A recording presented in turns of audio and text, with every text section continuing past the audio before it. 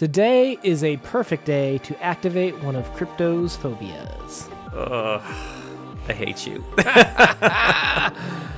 Welcome to the CodeX Cantina, where I do not have a fear of Bananas Una. And I am fearful of Bananas crypto. I had no idea. I learned that this week, channel. So if you are new to the CodeX Cantina, we go through some of the most important literature, even those covering bananas, talking about it in a very conversational way. If you're down for that, hit that subscribe button to join us. And as always, we start off publication information. A Perfect Day for Bananafish was submitted as The Bananafish in 1947, revised for a year, and eventually published in January 1948 in The New Yorker as A Perfect Day for Bananafish, later republished in 9 stories in 1953. Now, I don't think my story with J.D. Salinger is much different from many of you out there. I've only read The Catcher in the Rye before this. Coming into this, we thought, oh, he really likes, loss or PTSD and this return to innocence. And we see him kind of explore those themes again in this story today. As he was a guy that had been sent to World War II, he was involved in the Battle of the Bulge, and he did go to the hospital for potentially some what used to be called shell shock, and we now refer to as PTSD. He's feeling alienated from everybody else because of his experience in the war, and I think that just is a way for him to express himself, but also to let other people know that it's okay to have these feelings. And we heard about that a lot with The Lost Generation in terms of Ernest Hemingway and other writers that were trying to find, what does this life mean to me now, especially since now I feel so alienated from, the private citizens who didn't end up in war. It's kind of an interesting story. Now, from The New Yorker, I actually have an interesting plot excerpt that I just kind of want to read to you. It says, a young man recently returned from the army goes to Florida with his wife. His wife has a telephone conversation with her mother, during which the mother speaks about the young man as though he were mentally deranged, but the girl reassures her that she is not afraid. The husband on the beach goes for a dip in the ocean with a small girl, who is a guest at the hotel. He seems to get along perfectly with the child. When he gets back to his hotel room, where his wife is asleep, he calmly pulls out a gun and shoots himself. And I think that's a very, very succinct way to describe this story. Yeah, what's kind of crazy is that is the story in itself with not much embellishment at all. And that's just a summary. It's like, wow, giving it away there, New Yorker. Well, it's interesting too, because when you open this story up, I think to your point about relating to a younger audience, right? Some of this is, what's he talking about with, waiting a while to get the call through? And I don't think everybody remembers cord switchboards where you really had operators that plugged in different holes and in cords to get calls through. And particularly post-World War, I think this is kind of a callback too about how when things were busy and all the soldiers were returning, there were tons of calls going out. Now, this is allegedly, potentially, I think, taking place in 1948, but I think he's kind of calling up some of those themes that might be a little bit foreign to a newer reader today. I also think, too, that in this part of the story, we really see the disconnect between what a routine life and a life that has gone through some type of traumatic event when trying to return to normalcy. It's almost impossible for you to do, even though it seems mundane. It isn't to you when you go into the military. I've never been or served. Thank you for all those people that have, but there's a routine, very strict, and that's the way that you survive. That's the way that you win the war. And coming back to this life, that mundaneness is not there, and that regulatory life doesn't fit anymore with the hustle bustle of this new American age that I think is taking place in the late 1940s, early 1950s. And this initial opening scene has to deal with trying to communicate and failing to get through, right? And that's something that I think Salinger really explores in his writings from what I've seen, and that's something that we're definitely going to hit on today. Now, the conversation with the mother is something else when it comes to that. They'll ask a question, and then the next person that starts to talk doesn't even answer. Just completely moves on to a new thread or cuts the other person off. These two are in an incredible little snapshot of two individuals that aren't communicating as well, even though they finally did get through to each other on the phone. This is something that we've kind of talked about before, where you're having a conversation, and when you're speaking over the phone, you don't have all of those micro facial expressions to know a cue if somebody's actually listening to you or not. And I think in this case, we definitely see where when two people are talking, they're hearing each other, but they're not actually actively listening to one another. And I think the point of that is why? Why are they not actively listening to each other? Does it not matter? Do these people not care about one another? Because it's a mother and a daughter, so you figure their relationship would be a little bit better, but it's not. And I think it's setting up the tone of how important relationships are. Even if you are a relative, if you don't communicate well or actively, there's going to be a breakdown of discourse there. It took me a while as a reader, I got to be honest, to even understand where was the story going, because I thought this was going to be Muriel's story or the mother's story. They're talking about the husband and, is he all right? Is he hurting you? And you're like, what's going on? And they talk about like, no, he saw the trees this time. And you're like, wait, so he purposely ran into trees in a car? Like, did he try to commit suicide? Like, there's these strange elements in the conversation. And I kind of had to read the story twice because I didn't realize until I'd read the story all the way through. I'm like, oh, this isn't Muriel's story. Even Muriel is talking about the man, right? Like, we're supposed to be talking about Seymour Glass this whole time. And maybe that's part of the theme of communication too, where even just how Salinger decided to convey that was a little confusing for me as a reader on my first pass through. I definitely had to read this twice as well. The first time through, I didn't realize that it was Seymour's story either. I thought that it might be the little girl at some point, but reading back through that second time, you do see the foreshadowing. I'm like, oh, the writing kind of was on the wall of, Seymour's mental problems and, his suicidal thoughts and tendencies, because it comes out of left field, I think, at the very end there, when he does kill himself and you're like, wait, what? Oh, yeah, man. Yeah, and I wasn't even sure about the era, right? Like, when I went on my second pass through and, he called her Miss Spiritual Tramp of 1948. And I'm like, spiritual tramp? Like, why would he call her that? Like, and in this era, tramp was used as kind of like wanderer or a homeless person too, like Lady and the Tramp, right?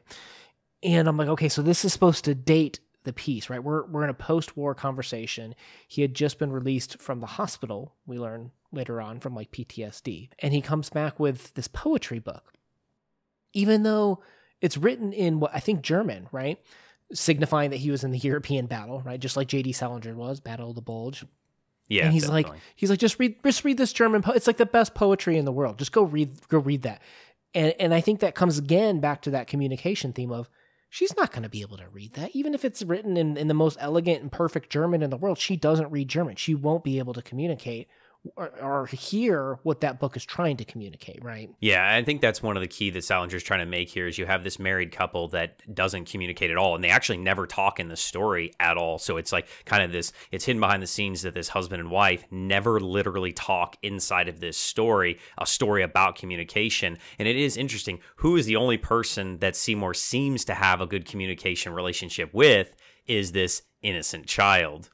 Right. So jumping into the swimming scene, and I think this is, depending on where you are, like having read tons from this generation of post-war writers, a very common theme is being less clothed. In your swim trunks, you're less clothed regularly, right? And Salinger was very clear about when he would cover himself up with the robe because he was embarrassed of his tattoos, which I don't know if you took it this way, but I was kind of wondering, since we do have the Germany story, is this potentially like he had the concentration camp tattoos or something like that from a concentration camp? I'm not sure. And then that's why he has PTSD. But he's clearly trying to cover himself up. And it's only when he kind of is trying to open up with this little girl that he takes, his swim clothes off, and being less clothes is a symbol of being more open, more vulnerable in a sense. And he's talking with this girl, which Salinger, particularly if you've read The Catcher in the Rye, knows he likes to use that as like that return to innocence.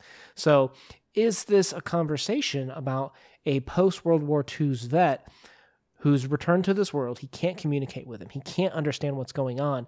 And he's trying to return to that previous state, that return to innocence, like this little child that doesn't know the horrors of this world, and he doesn't know how to maybe even return to that. I think with the tattoo, to kind of circle back to that, kind of goes back to his psychological stresses. And the mother even points out that he might be lying about it. We don't know if he has the tattoo or not. and or maybe he had that tattoo and have it removed, but the psychological trauma of someone numbering you like an animal has just made its imprint on him, whether he can see the ink or not anymore at all. Battle scars aren't just physical, and that is something that I think leads back to that. But I think that Sybil has a specific language that he's able to tap into, his innocence of pre-war, and they're able to talk to one another. I was a little worried about this part of the story because I thought it was going to take a dark turn of like, oh my, is he going to do something horrible to this child? And I think he's just trying to create a bond with some other person to try to have some sense of normalcy in his life. Yeah, it's interesting because he's trying to communicate with her, right? And if you remember, what color was her swimsuit? Blue. It was yellow. It was yellow. No, because bananas are yellow, and I don't want to think about them. Well, what's interesting is he couldn't see the color of her suit. Like, he's like, it's blue, right? And she had to come close and show him. Yeah, he said it's light blue. Well, and interestingly enough, his trunks were blue. Right, so he should know what blue is. I don't think this is a colorblind conversation. No, not at all. He's unable to communicate with Innocence, in a sense, in this picture too. And even then, the little girl like talked about how she would like poke dogs. Was it she was saying she poked dogs with a stick? There's something about that perversion of innocence, and even little kids understanding what's right and wrong, I think. As opposed to the war, where it's just kind of senseless violence, I think a lot of authors tend to write to. Yeah. Oh, I got one for you. Let's go real deep down that rabbit hole. Crazy. Blue and yellow make what color? Oh, I'm terrible at this. What is it, green? Yeah. What color does the army wear? Oh, interesting. That's definitely out there. I like it. it. Yeah, just out there. No. That's out there. I was trying to look for the colors because I know you love the flowers and the colors. I do love me some color analysis. But one thing you mentioned, you said language earlier. And that's clearly something that Salinger's playing with as well here, where the little girl says Seymour Glass, like his name, Seymour, the first name, and then Glass. But the mom hears see, like, don't you see visually more, an additional glass, like the material glass. And I think this is part of Salinger's play of transparency, right? Yeah. In terms of when he comes back from this war, because you got to remember during World War II, there was a ton of propaganda, a ton of narrative put behind total war, right? Sending the whole country to war. We're all in this together, right? And he saw things that none of the private citizens that didn't go to war didn't. And it changed him clearly, right? He had just been released from the hospital. So I can't help but imagine that glass, that transparency has to be a play on words from language from Salinger as well in this part of the story. Oh, for sure. I think, too, that he's trying to talk a little bit about the hustle and bustle of the materialistic view, especially with like the mother, and that she is not transparent and that all she cares about is materialistic possessions. Consumerism has consumed her life, and he has seen the toils of life and death at its worst and at its best, and these tragedies and maybe heroic events. And he's like, what do I care if I have the newest telephone? What do I care if, I have the newest, fanciest dinner tie or whatever? Like, those things are pointless to him and trivial to him, and that's all that matters to his wife and his mother-in-law, and he just can't connect with them on that level because he has seen things that are vastly more important than that ever-looming American consumerism that has kind of started to plague our society in the late 1940s. All right, we need to talk about it. What's a banana fish? I don't think there's such thing as a fish that is referred to as a banana. Maybe there is. I don't know that much about fish, but I think that this post-war boom of U.S. society, I think that the shell-shocked and PTSD isn't understood yet. I think Bananafish is tragedy for Seymour Glass. And I think that he's trying to fill his life with something with meaning. And in the story, the Bananafish get fat and get stuck in their holes. And he's fat with tragedy or loss. And he can't get out of that rut to get back to life. And ultimately, he takes his life like the Bananafish do, unintentionally, I think. You mentioned earlier there was a sense of dread, and I don't know where your sense of dread was, but there was also, he took Sybil's foot and then gave it a little bit of a kiss before pushing her off, right? What did you think about that scene? I think that was his last saying goodbye to his final shred of humanity, that he knew that he couldn't fit back into a normal society. And I can't have this. I wish you luck, young lady, in your endeavors. I think it was a goodbye to himself more than it was to her. Do you think you said goodbye. Is this a redemption moment? No, because I think that if he had truly felt redeemed, he would have tried to continue on living, because living is hard. Dying is easy, as I don't know that personally, obviously. Or maybe he sees it reverse, that living is easy and dying is hard. I've never been in a World War II combat situation like Seymour or Salinger, so I don't think it's redemption, though. Interestingly enough, that is a common symbol in Christianity, a kissing of the feet of redemption. And here he is saying goodbye to innocence, right? Moving on to what is ultimately violence, right? Choosing violence over the passivity is clearly something that is happening in this moment, because he goes back, he sees his wife. To your point, he doesn't communicate with her. At no point do they ever exchange any words that we see as the reader, or that's expressed to us from the narrator, right? And kills himself. Yeah. It's kind of a conundrum here at the end, because you feel like, okay, he's done it. He's overcome at least some hurdle in his life, and things are going to get better. And he's just decided, nope, it's never going to get better than this. I'm never going to be like that child again, and I don't want to not be like that. Yeah. I think you said it. It seems weird that we have to disclaim, hey, we've never been in a world war. It's World War II. It's obvious, right? Everyone from that generation is significantly older than you and I. This is a generation gone.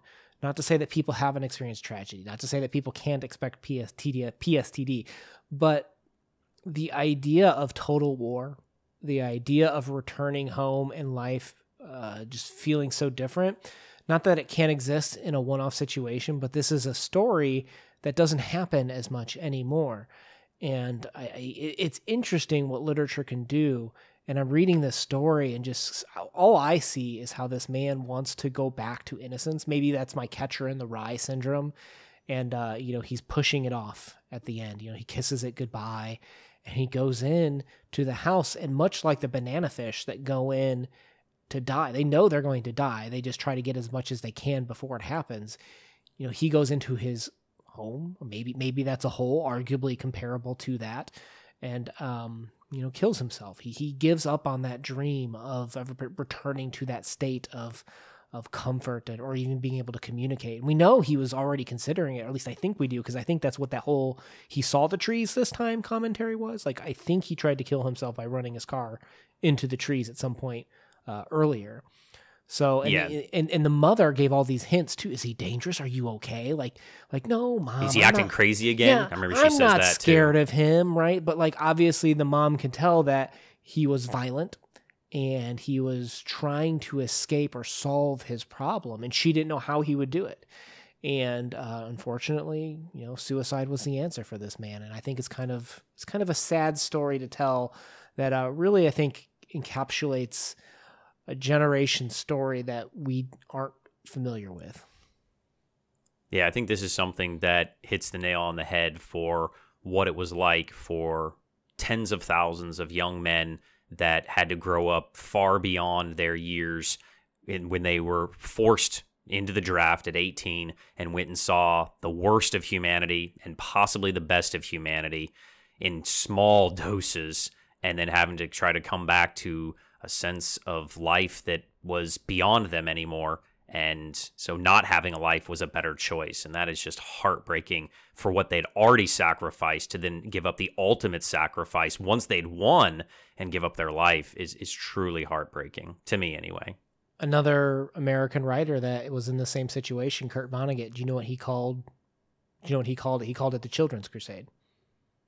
And I think... yeah, you told me that before. Yeah. Salinger is an interesting writer. I don't really know much about him, but... Fun little history fact here. So the type of gun that he wrote into the story, and I don't know how to say it because it's German, the Augtigris or whatever, that gun was the same gun that Hitler gave to Eva Braun as a wedding gift, the couple of days before they committed dual suicide.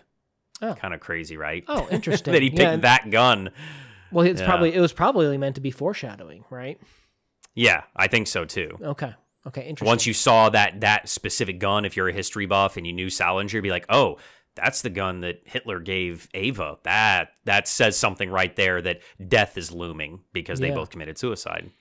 Well, all right, guys. If you are looking for more Salinger talks, if we have any, they'll be in a playlist down below. For now, let's move into our subjective ratings, which shouldn't mean anything to you. It's not an objective of this is the value of this story, but just how did it hit us as readers? Crypto, what are you going to give this one? On this one, I think that I'm going to give it a solid 8. I had to read it twice, and that definitely says something that, you have to read a story more than once. You may need to get deeper into it to understand more, but that's not necessarily a bad thing. I think there's a couple of good themes here that we've already discussed. All around, I think it was a pretty solid story. Obviously very heartbreaking. I probably should give it a 1 because it has my phobia in it, but because there's no true B words in it, it was, a metaphor of a weird, funny fish. I'm okay with it. So what about you? I'll give it maybe like a 7 out of 10, I will say. I had the same experience where I had to read it twice, which is usually more rewarding for me. But something just felt, and maybe that's okay, but it felt unsettling. And it's okay to feel unsettled as a reader. But for some reason, the way it was resolved, just the lessons or who learned the lesson is the one that ended it. I just didn't feel really rewarding to me, but appreciate clearly how he wove a very tragic story here together. So, all right, guys. Well, with that said, we post videos every Monday and Thursday. If you're down for literature discussions like that, make sure you hit that subscribe button to join us. Peace. Crypto out.